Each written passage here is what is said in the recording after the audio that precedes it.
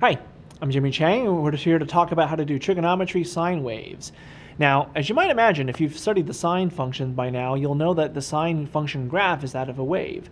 So in terms of how to do the trigonometry sine wave, you want to just think about creating an xy chart using the function y is equal to sine of x. And so let's look at a quick xy chart and you'll kind of see how all of this goes. Now, being that we're using angles here, let's start off with the most common angles that we know about when it comes to sine, and that'll help you draw it pretty easily.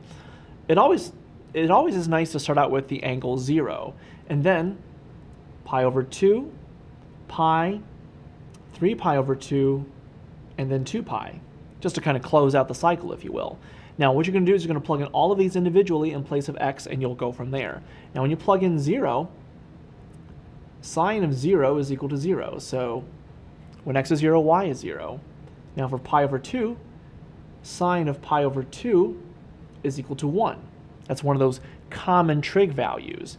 Now with pi, sine of pi is 0. For 3 pi over 2, when you plug that in place of x, sine of 3 pi over 2 is equal to negative 1. So y is negative 1. And then 2 pi, now 2 pi, you've come full circle, so 2 pi is going to have the same value on the y side as 0, so y is going to be 0. Now in terms of plotting it, think about it this way. Make ticks for pi over 2, pi, 3 pi over 2, and 2 pi.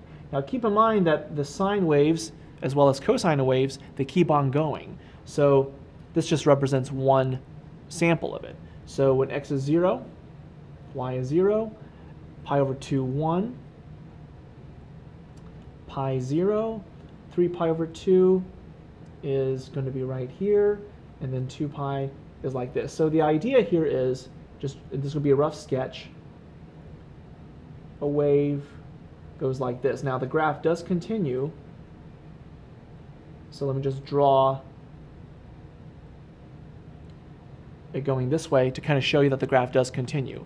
But I would definitely keep in mind that this is the pattern of a sine wave, because you're going to be using it for other sections in trigonometry as well as other math courses. So I'm Jimmy Chang, and this is the process on how to do trigonometry sine waves.